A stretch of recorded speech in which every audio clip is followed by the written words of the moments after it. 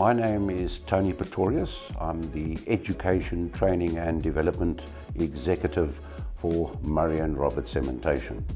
The Murray & Roberts Training Academy is commonly known as MRTA, and we are a division of Murray & Roberts Cementation. Our primary focus is in the underground hard rock mining training space, and we cater for a variety of operations within that space, and our vision is to be a leading underground mining training facility.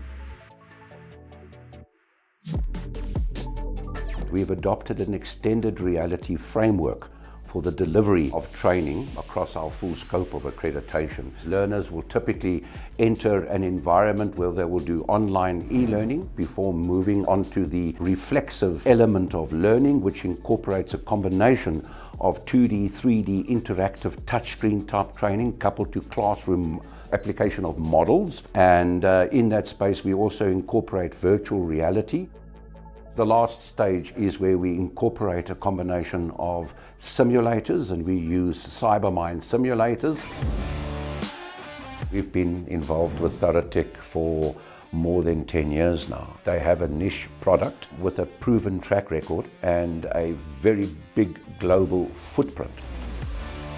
Their latest C5 technology is really cutting edge, and I see us being in business for many years to come. We've got 2 base units, and onto these base units we've got 5 simulator cabs.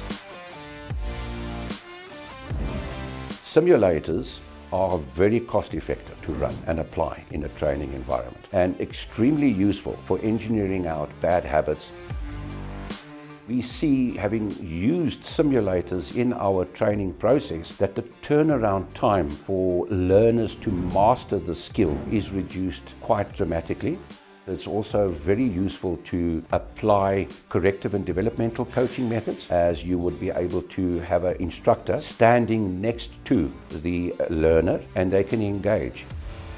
The lovely thing about CYBERMINE simulators, they offer you 3 areas of measuring learner proficiency. That being number 1, looking at health and safety, which is absolutely paramount as we know in the mining industry.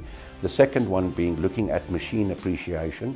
And the last, which is very important, is the productivity enhancement, where you can gauge turnaround time for certain activities to match with the cycle of work and the demand in terms of production back in the workplace. And this is where I think in today's world it's absolutely paramount that simulators are incorporated within the fabric of learning methodologies. I just cannot see how training providers can do training without the use of simulators. Learners do resonate much better with these type of simulators because they are just really fit for purpose. And that makes my job easier in developing skills at that level.